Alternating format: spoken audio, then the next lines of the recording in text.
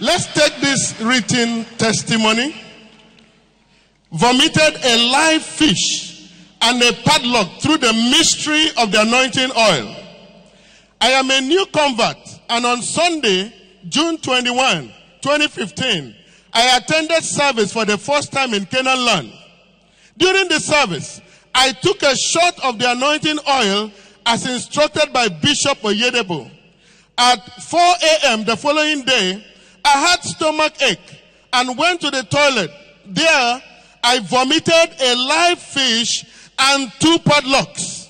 Surprisingly, an uncle who did not know where I lived before then knocked at the door at 5 a.m., came in and packed the items I vomited.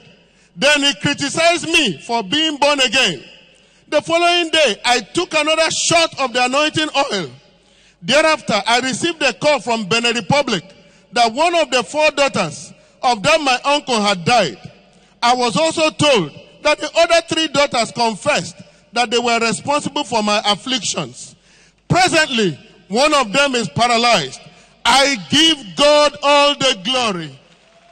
From Daniel Victor, you will be the next to testify. That new convert came 21st of June in the anointing service and had a shot of the oil and has been undergoing some severe affliction over the years. There was excreted a live fish and 2 padlocks. Immediately, the bands were loosed. Early in the morning, the agent of the devil, 5 a.m., came down to collect the items and collected the afflictions. And the death that he was appointed to die, the daughter died that death. Therefore, in this anointing service, every arrow of the wicked sent in your direction returns back to the sender.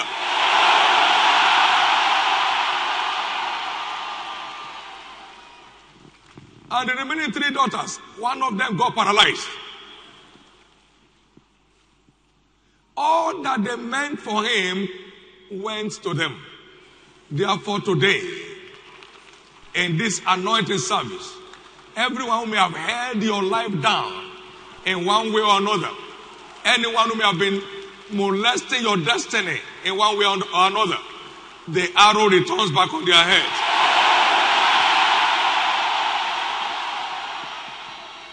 In the name of Jesus Christ.